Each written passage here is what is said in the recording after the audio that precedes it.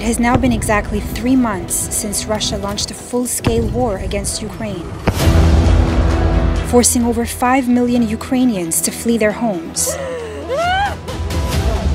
Over 2 million of them are children.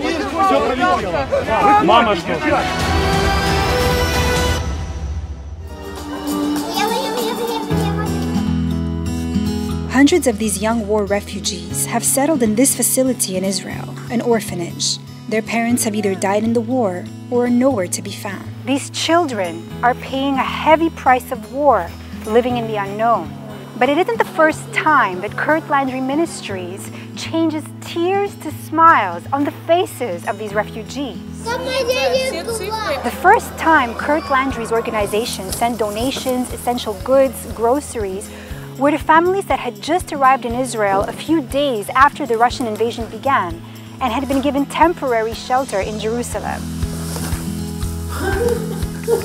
Today, Curt Landry Ministries takes on one of its most important missions yet, is to help these orphan children forget about their traumas brought on by this war and bring them feelings of happiness and excitement. Faces full of joy is what we witnessed when we brought in loads of boxes that Curt Landry Ministries filled with surprises. Hello everyone, Shalom, Bruchim Habayim, welcome to Israel. We are so happy to see all of you together here with us. With Curt Landry's donations, we were able to purchase the best mattresses from this factory. Each child here is receiving a new mattress, a blanket, a pillow, and a school bag full of supplies and toys.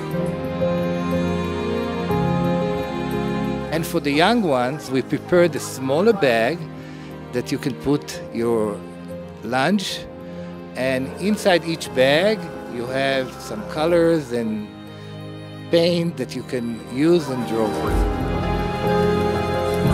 Each of these youngsters anxiously waiting their turn to receive their gifts, surprised, emotional, and happy. The future of these children is uncertain. Will they remain here? Will they be fostered by relatives? Only time will tell. And with the generous gifts provided by Curt Landry Ministries, these orphans now have a new meaning of hope that there are brighter days ahead. We just wish you lots of luck in Israel. We want to tell you that we are behind you.